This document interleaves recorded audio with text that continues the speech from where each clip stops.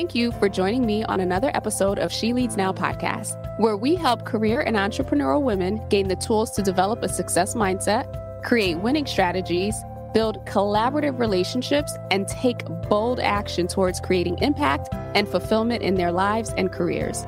I'm your host, Sabine Gideon, and I'm on a mission to awaken and activate women and emerging leaders so they can tap into their innate leadership ability, elevate their influence, and create the impact they were destined to make. If you're ready to uplevel your confidence, courage, and influence, you've come to the right place. Join me weekly for insights, strategies, and resources to help you grow, develop, and embody the leader you are meant to be, so that you can make the impact you know you are called to make and establish the legacy you've always dreamed. The world eagerly awaits the emergence of your brilliance, impact, and influence. So with that, let's dive into this week's episode.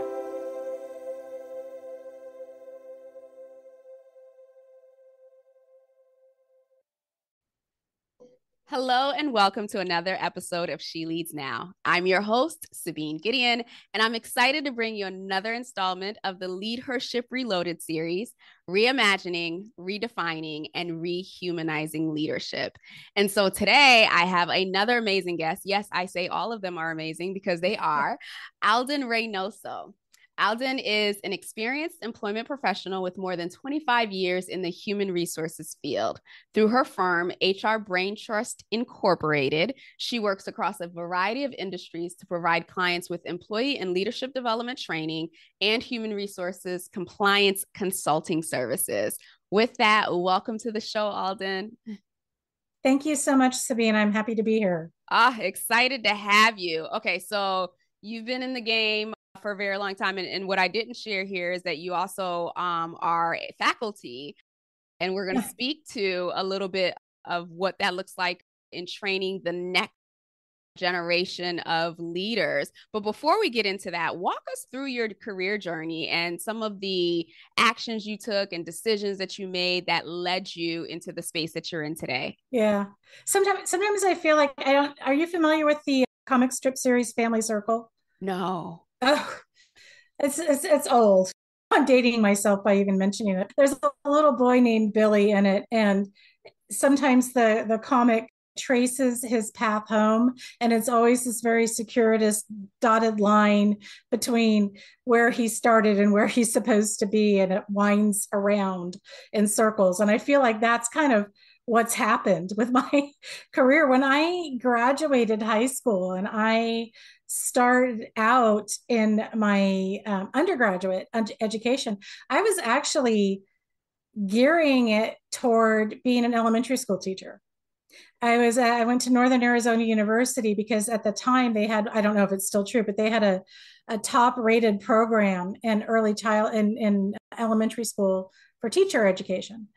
And that was my path. I worked my way through high school and college teaching preschool.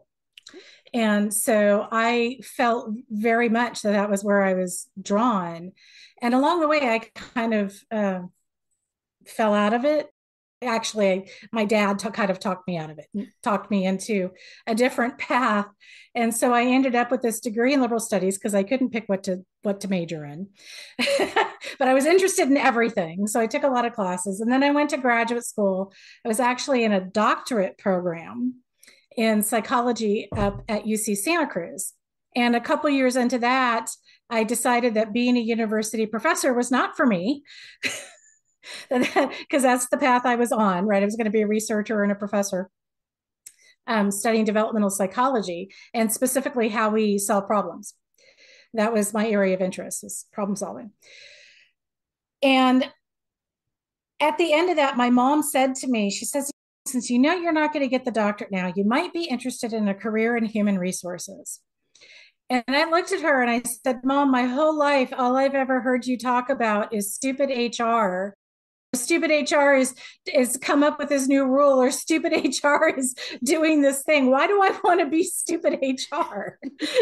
And she says, well, I think you'd be good at it. So I was very, very fortunate. I had an amazing mentor, Anna Maria Grace, if I can call her out by name. And she kind of took me under her wing and introduced me into her network and helped me get my first job in human resources, which was actually in technical recruiting. And that's where I started. I'd had a job doing compensation planning, which kind of wasn't clicking for me, but I really enjoyed the recruiting and did that for several years, technical recruiting at the height of the dot-com boom. Had to kind of reinvent myself from that when I started having kids. And I really wanted to have a job that let me both be a parent and still be an active career minded woman. And so that's when I started working for myself and being a consultant. It was in the, we're talking about like 99, 2000 timeframe. And that's when I started getting into HR proper and doing the consulting work. And I did that for a number of years. I had a stint where I went and worked full time for a client, a defense contractor in Carlsbad. That was a very positive experience. I learned lots. I was there for a number of years, almost 10 actually, before I went back to consulting again. And in 2017 is when I moved back to consulting, and I haven't looked back since then until I met USK. And now I'm on staff at USK too. But nice. Thank you for walk us through that. So I'm curious, what, as you obviously started to build your family and recognize that you needed a little bit more flexibility and wanted to create that balance, did you start your company while you were still working full time, or did you do one of those like complete breaks and leaps straight into consultancy? I had, when after I'd had my first child, my employer let me come back part-time. So I was working part-time and being a part-time stay-at-home mom. And I quickly recognized that I was going to hit a ceiling. As grateful as I was to that employer to let me do that, it very quickly became obvious to me that my opportunity for advancement within the organization was going to be limited if I only wanted to work 20 hours a week. So I actually at that time was working on my certificate in HR management through UCSD. And one of my professors, I had approached her and said, hey, I have an interest. Actually, what I wanted to work in was HRIS because that was new at the time, as the internet was relatively new. And she says, well, then you really want to be a consultant. And I know a couple of people who just started an HR consulting firm. So I interviewed with a local firm, Human Resources Professional Group. At the time, it's no longer in business now, but I interviewed there and they offered me the consulting opportunity. So I took a leap of faith. And I just quit. I quit my regular job and I said, this is what I'm doing now. Yeah. And that was scary for sure.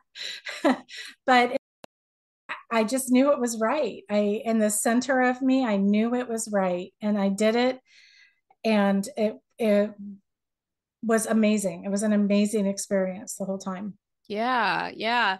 And so you bring up a good point about how the career-driven woman, whether that's an entrepreneurship or traditional environments, right? There are challenges there and there are opportunities as well. But one of the things that you mentioned is, as we know, a lot of women had to leave the workforce or made the decision to leave the workforce as a result of the pandemic. And even prior to the pandemic, there was always this battle, if you will, for women in terms of trying to prioritize family, trying to prioritize their careers and whatnot. And so a lot of people, a lot of women in particular, were leaving the workforce well before the Great Resignation, and they've come back. And now we have the women who have left as a result of the Great Resignation, either starting their own businesses or going back to corporate. Right. But what we don't talk about often enough is, yes, these are decisions are being made, but there are consequences that stay with women as a result of making these decisions and prioritizing family over work. And in your case, it sounds like you recognized it and God sent you an opportunity that was able to sustain you in that point. But I also know that there are a lot of women who are facing that challenge or facing even the guilt of I want to advance in my career, but I want to love my kids and I want to be there Right. for them. So I'm curious, even in your process of transition, like what were some of the things that you used as anchors to help support you in being able to balance both home and your career? Wow. Well, I was blessed. Like I said, I had some excellent mentors, women who had been there before me and were willing to reach back and open some doors, and that I felt like I could go to. And I made free and easy use of those, right? I recognized them for being valuable assets. And I recognized early that I didn't necessarily need to do it all by myself. I was also, I have to say, blessed with this amazing spouse. And he has always been very, very supportive. And having those open and honest conversations about what do we both want and where are we both headed. So I have to say that. And of course, God, we're going to have to talk about God at some point. That I came to Christ shortly after I was married. And so being able to make these decisions prayerfully, that is absolutely an anchor for me to help move me forward.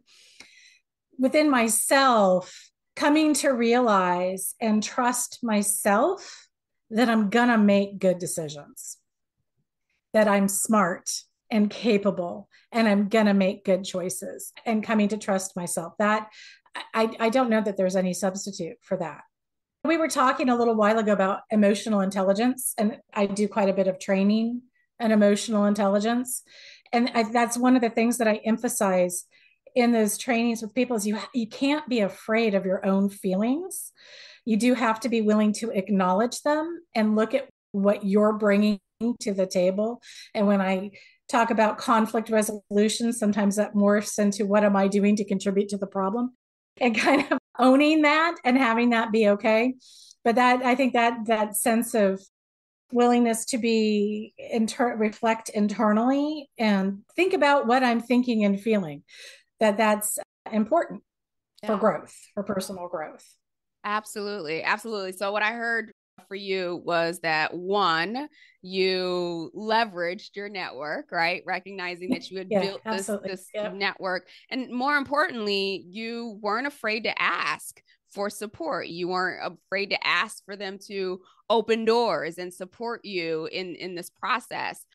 And then the key one is definitely learning to trust yourself. I mean, we are a society that like looks to other people and looks to things externally all the time to validate us or to reinforce for us what we Right. need. And learning to trust yourself and learning to hear that small still voice that gives direction, that takes intentionality, that takes practice, that takes a willingness to surrender and to move away from all the noise so that you can hear your own truth speaking back to you, so Right. that you can hear the instructions that you need to move forward. So I Right. appreciate you sharing that and bringing that into the conversation, because I do think that is part of this whole process of growth and of learning. Absolutely. Because otherwise things just happen to you, right? And you react to them. It's building that sense of internal comfort with your internal sense of self, and being able to listen for instruction, right? That's what it enables you to be intentional in Yeah. your actions. Absolutely. And so you mentioned the work that you do in terms of emotional intelligence training and social intelligence. And one of the things that has been kind of circling in my mind is this notion around what it looks like for us to stay in our own power and respond to things that come before Right. us, whether it's problems, challenges, whatever, versus reacting to it. Again, Right. depending on where you are in life, like we may be in a situation or an environment where, if you've ever worked in one of those I won't call them toxic environments, but environments with Right. very Right. little Right. structure, it's like Yeah. everything is urgent and you're constantly moving around and you don't even recognize that a lot of the things that you do or decisions that you make are on autopilot. versus when you can be centered and you can trust yourself and you can listen to that voice, you can respond to things either in the moment or proactively. And so I'd love to hear your thoughts based on the work that you do. If someone is not in that place where they have built the muscles, if you will, of responding to things versus reacting, what are some of the first initial things that they can do to start to learn that skill for themselves? So a great just day-to-day exercise that you can do is periodically during the course of your day, it's going to sound kind of a little frou-frou, but take out a piece of paper and just stop and make a note about how you're feeling. How am I feeling in this moment? What time is it? It's 1:25 in the afternoon, and I'm feeling a little tired and a little stressed because I'm feeling the weight of all the stuff I have yet to accomplish today. It's looming over me. It's going to avalanche, right? Just acknowledge it, because that's the very, very first step. I'm feeling stressed. Okay, now I can break it down. What is it that I'm feeling stressed? Well, I'm feeling stressed because I have this huge inbox, and frequently, if you start thinking it through, you're going to find that you're feeling stressed because you're trapped in a negative mindset and a catastrophic mindset that's really related to kind of the situation in which you find yourself and the people you feel like you have to quote unquote deal with, right? And things that I say to clients as I'm helping them unpack all these feelings and things. I mean, not that I'm a psychiatrist or a licensed therapist, but it comes up, right? When you're coaching clients, these kinds of conversations come up. Like other people do what they do because of them, not because of you. And they're going to have as much power over you as you give them. So if you are keeping focused on what's going on inside your head, in your brain, and you're making sure that I love the distinction between respond and react. When you respond to it, that you're doing it based on objective reality and not based on the narrative or the story that you've told yourself about what's going on the outside, it's going to end in a more positive result. Did I answer your question? You did actually. And you just gave me, you brought something to mind a couple weeks ago. I was having this moment where I don't know if you've ever experienced this, like, right, one day you are on this high and like you just have all this productivity and creativity and like things are getting done, and then the next day or 2 days later it's kind of like, I've got nothing. I'm sitting here at this desk, but I've got nothing. And then even in those moments, to the point that you were making about asking, how are you feeling? I have started, I don't write it down, but that's probably a really good thing for me to include. But I will sit there and ask myself, what are you feeling, Sabine? Are you feeling overwhelmed? Is this fear? Like I not force myself, that seems a little forceful, but I try to identify and name what the emotion is, because there's that's exactly power. There's a power in separating your identity from the emotion that you're feeling, right? Because when you can separate those two, then you can look at it objectively of, oh, okay, to your point about the inbox, right? Oh, my inbox is full. All right, I'm feeling overwhelmed. Okay, what am I feeling overwhelmed about? And then the third piece is usually I don't know about you, but it always goes back for me of an area where I have, one, not made a decision, or two, not set a boundary. And so the emotions that I'm feeling, yes, they're reflective really of what I have agency over. Like the external stuff, it's real, it's happening, don't get me wrong, but I somehow gave away my power in a situation, or at least that's what I'm recognizing for me. I somehow gave away my power or didn't exercise it, hence why I'm feeling overwhelmed or whatever else. It's so true. And I'm going to tell you, I am experiencing this today because I am trying to corral my inbox, right? Triage my inbox so that I can go on vacation because I want to take next week off. So I had made myself a list. These things need to get accomplished before I can go. and I have my list and I'm checking things off my list. Well, then somebody called me with a crisis and I had to abandon my list because it was urgent. But then I have to go back and reevaluate my list. And now it's okay, I'm clearly not going to get through all this. So then I have to ask myself, how much of the sense that I'm feeling that I need to accomplish all these things before Friday morning is coming from me, and how much of it is actually coming because the client has requested it. So then I'm reevaluating my list, and it's amazing how much stuff you can just cross off. Like, I didn't promise that. They're not expecting that. Why am I putting the pressure on me to do that? We're not delivering babies here. It's not brain surgery. It's right. That can wait. So to your point. Yeah. It's amazing. We all do it. We all experiencing it.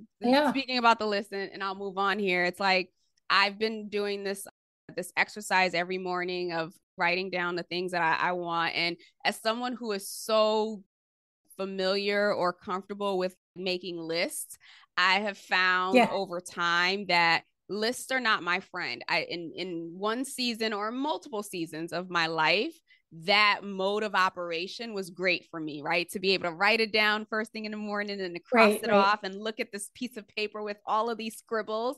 That used to excite me. Now that annoys me. And so I've gotten to a place where, starting in the new year, as I'm asking my mind to help me in executing this, is picking one priority, just one priority for the day. And as an entrepreneur, it's like there's so much that we can and that we should do, and there's always this pressure of, I need to fill my day. And I don't know, something about this year. I need to justify the fact that I'm self-employed.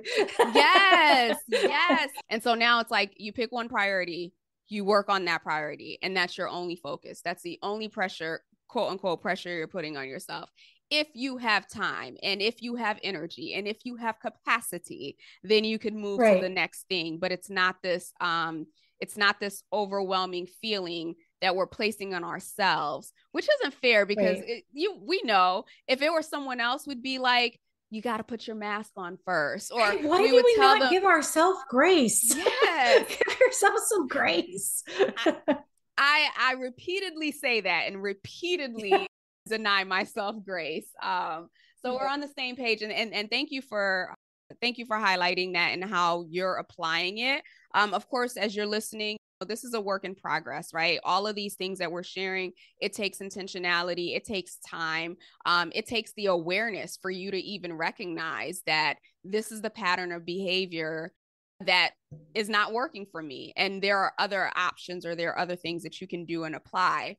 As we're thinking about the concept around Leadhership Reloaded and what it looks like to reimagine, redefine, and rehumanize leadership, I know that you work at the university, and you are at the forefront of shaping the minds of our future leaders. And as we know, our current leaders, they need some help, they need some support, and we got people who are in place to do that. But you are actually doing the work of starting to sow the seeds, so that when they get into the workforce or when they start their own businesses, that they're doing it from a place of strong identity, that they're doing it with the skill sets that are actually needed to succeed in the real world, quote unquote, and in the workforce. So I'm curious, as you've been working with these students and as you've been in the space of academia, what are you seeing right now today as potential gaps and opportunities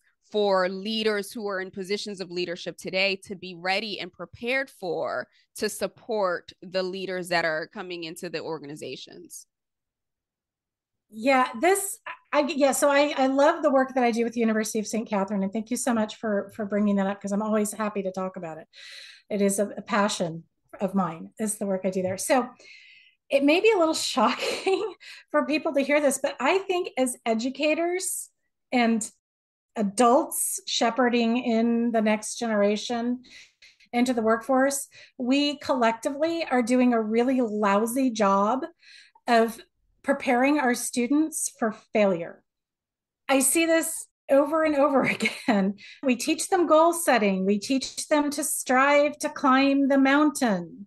We stand behind them with this carrot on the stick to encourage them to go up that slope. What we failed to do, ironically, is to prepare them for how to climb out of the pit.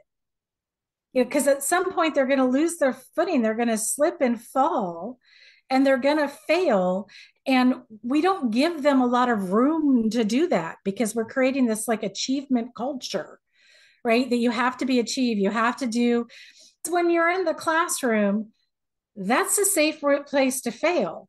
So I think that we should be talking to students and new grads about what's your plan for when you screw up.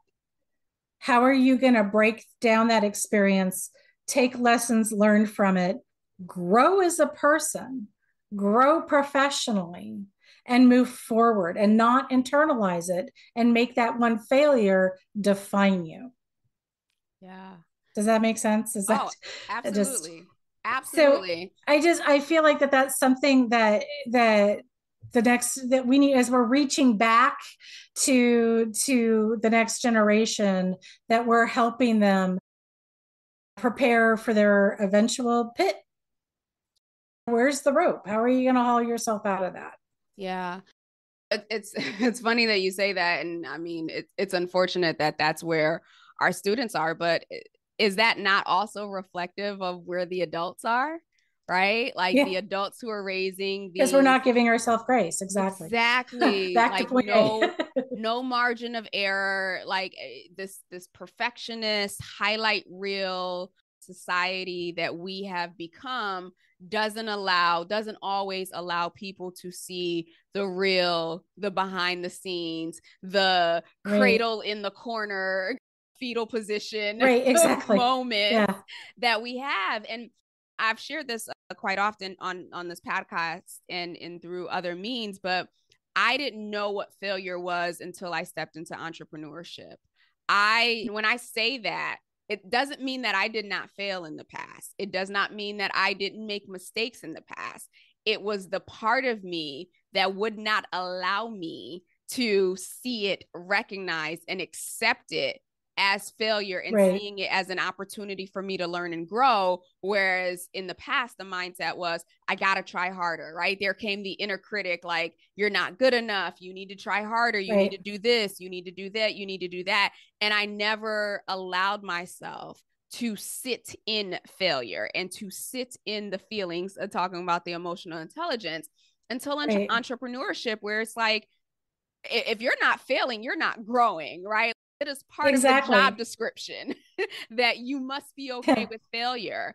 And so that's been a transition for me. It's still a transition, if I'm being quite honest, because I'm reprogrammed 30 plus years of programming. So as we're talking about these students who are in school, coming into the workforce, I think right now, as of the time of this recording, 2022, Gen Z is about 5% of the workforce. And I think obviously millennials are the highest, but they're coming in to the workforce. They're in the workforce and they're going to keep coming in. And what we're seeing is that not only do we have present leaders who have not been prepared to lead, they're not prepared to lead the next generation, right? So it's not only in this moment are they trying to find their footing on what it means to be great leaders, but they are also not equipped, or they haven't been equipped. In all fairness, they have not been equipped to support the next generation in the space that they need. So I love the fact that you've brought the piece around getting okay with failure, and being okay with it, and learning to lean into it.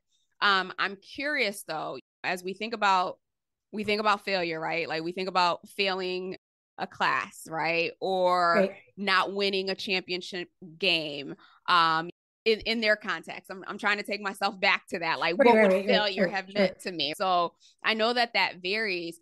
What are some of the things that we can start to instill? So we know that we need to support them in accepting and processing and dealing with failure. But what are some of the things that we can begin to instill, or better yet, what are some of the things that you're instilling in them to help them get to that place? Well, so The way I explain it, and I explain this too in training when I do training on conflict resolution, I talk about this idea a lot too, that you're always going to approach failure with a problem solving mindset. And if you have a problem solving mindset, it's not about blame and looking to see whose fault it is that this is here, because we all, that just kind of triggers our emotional response that we all have to be right. Like we need to be right, because it's not about your need to be right. It's about accepting what is and then starting to break it down into the component parts. I mean, certainly you have to own your mistakes because there's power in personal accountability. I encourage students to kind of reframe the mindset and have it be like, given that my goal is to you perform well in my class, what is the very, very next best thing I can do? Like, I'm right now, right here in this class, I have a C minus and I want to get it up to a B. What's the next thing I could do? Well, I need to ask my professor for help. I need to go to office hours, find out those resources are, and then use them. I need to go back and study study for the final. I need to ask, are my resources for extra help? Can I go into the tutoring center? Is that an option that's available to me? You just have to state your goal and then figure out what is the next positive action you can take toward working toward it. But do it without saying, oh, the professor grades too hard. Oh, the text is unclear. Oh, it was a miscommunication. You just kind of have to accept things for where they are. And you can go back and reflect on it for lessons learned, of course, but just making sure that it doesn't become about blame. Whose fault is it that I'm in these untenable circumstances? Because sometimes things fall into the category of not your fault, just your problem. And you're going to have to get out of it one way or the other anyway. So you could do everything right and still fail.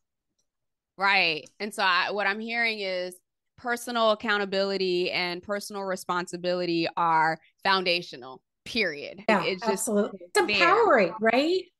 Because if you're taking personal accountability for a situation, then you're saying, okay, what is the next thing I can do? Because this is on me to fix, right? Doesn't matter how we got here. I'm going to drive it forward. What's the next thing I can do? And that's empowering. It is. I would argue. It absolutely is. And there's always an opportunity, even in doing that and breaking down. I think about, and I've taught on SMART goals for a very long time. I think as I take a step back and I'm like, I've been questioning, let me just say that I've been questioning how valid is this model and this formula that is so widespread that we teach at all different levels. I mean, I understand the logic behind it, right? But at the same time, how can I put this? There's still an opportunity. I feel like that's not the end all and the be all of how to set goals and how to get where you need to, because so much of the human experience and the components and the elements of being a person with emotions or having things get scheduled and like the contingencies, if you will, or thinking through what is your sabotage pattern, like what might stop you, right? Yeah. So Oh, I love that sabotage. yeah, so taking the SMART goals process, I feel like there's room and there's opportunity to expand it so that it doesn't become this thing that makes people feel limited or that what they're striving towards is impossible, but that you're adding the human elements and the human components in it Right. so It's that like there's adding a grace. little I in front of the SMART, right? I SMART goals. Because it's like that internal piece, it's the I piece, it's the right. Yeah.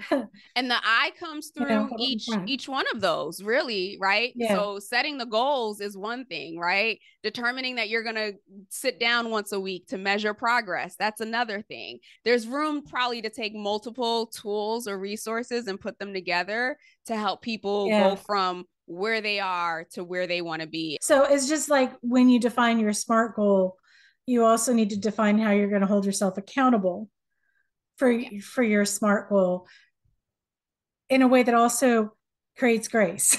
because don't forget to give yourself some grace, right? Yeah. Yeah. Like if I fail to achieve this smart goal within my timeline, I will give myself some grace, Yeah. reset it, revisit it. And I'll share one thing and we can move on to the Blitz section. At the time of this recording, it's the end of the year. So I'm planning out my strategic planning and goals for 2023, the following year. And so as I'm obviously setting my milestones and doing all the things that you're supposed to do, one of the things that I've been intentional about this time around is, and I mentioned my sabotage patterns, right? So for me, as I'm defining sabotage patterns, what are the things that when they come up, they will cause you to stop, they will cause you to stew in fear, or they might cause you to abandon your process towards meeting your goals.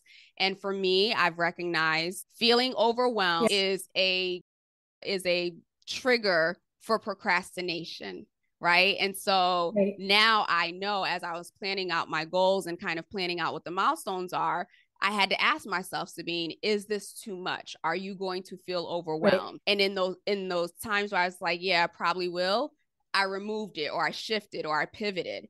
Another Right. sabotage pattern for me is in times of disappointment, right? So here I've planned out, let's just say, this launch, right? What happens if I don't get those numbers? I'm going to be disappointed. So what is my reprieve, right? How am I going to get over the disappointment? What am I going to put in place, right? So I'm already putting measurements in place and all this other stuff so that I know, not that I'm planning for disappointment, but I know if and when I'm disappointed, it doesn't create the situation where I'm like stepping away for a couple of days because I just need to get my mind right. It's more of, okay, Right. I'm disappointed, but here are these things that I planned for ahead of time to keep me moving towards the goal.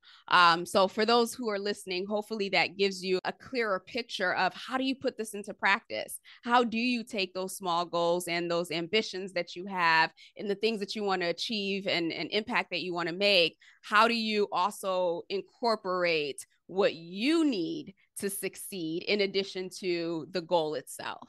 That's great. I know, and I know that you and I have talked before about the touch it once, get it out of your inbox. I also have, I jokingly refer to it as Alden's little notebook of big ideas. I have a one note notebook that I keep, that if I have this idea for another service, another training, another something that I want to put out there into the world, I'll just make a note of it. It doesn't mean I have to take action on it right away. I just don't want to forget that I had that great idea. I'm going to stay focused on my planned action items that are goal oriented, right? Working toward driving myself where I want to be. So, but those things have worked for me. I love that, understanding your sabotage triggers, because I think mine are very similar to yours. That I can't have that inbox get too fat, Yeah. or I just go, ugh, I'm not going to get it all done anyway. Yes. I'm Yes. done here today.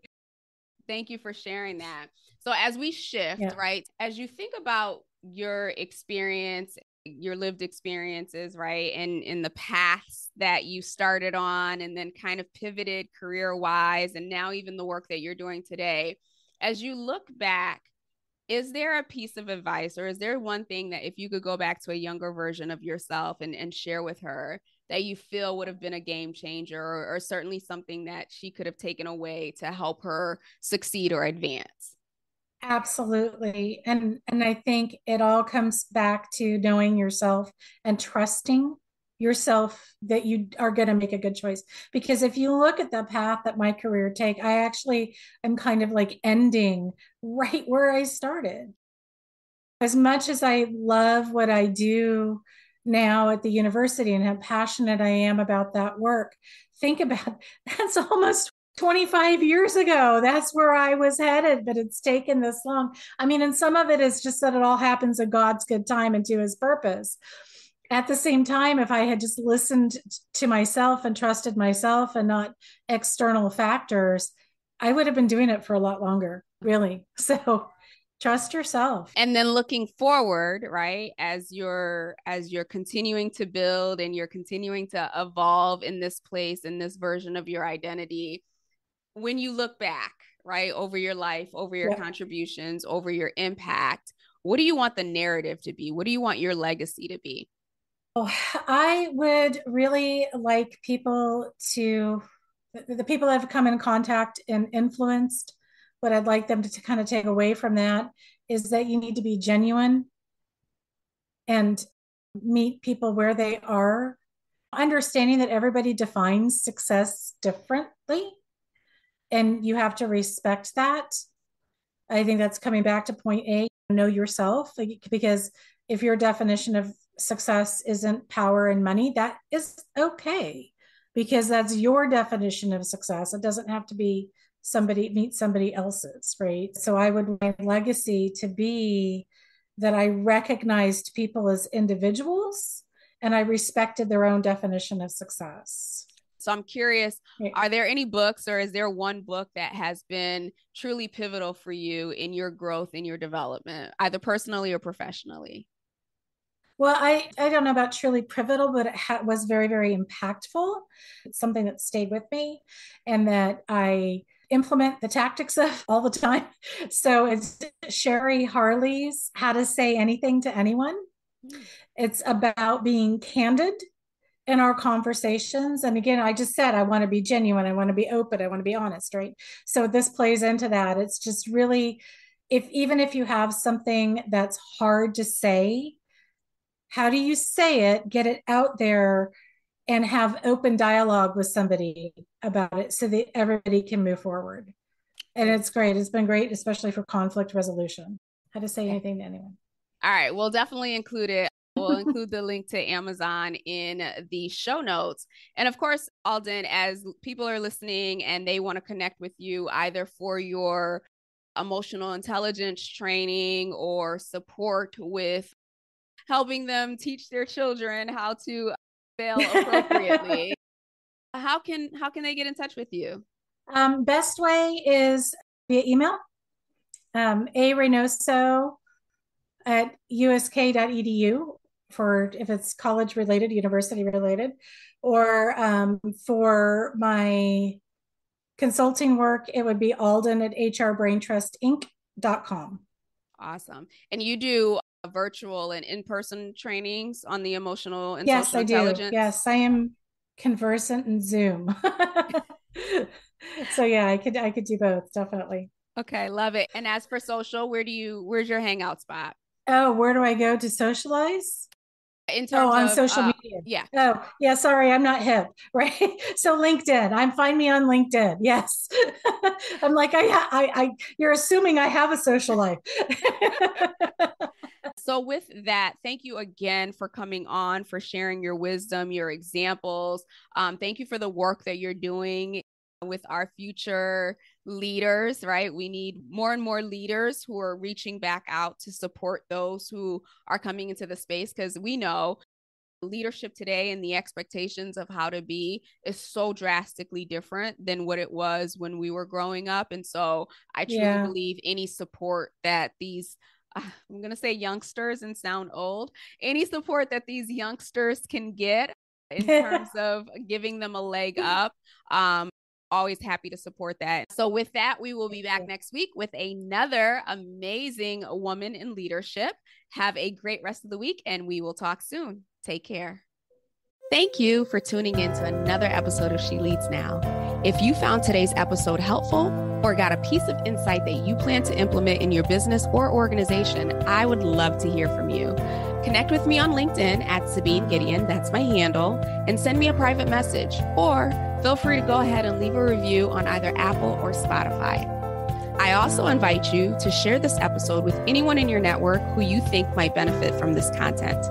Lastly, be sure to check the show notes and the description below for links to resources, including relevant downloads, articles, and any upcoming training. Until we chat again, have a blessed and powerful week.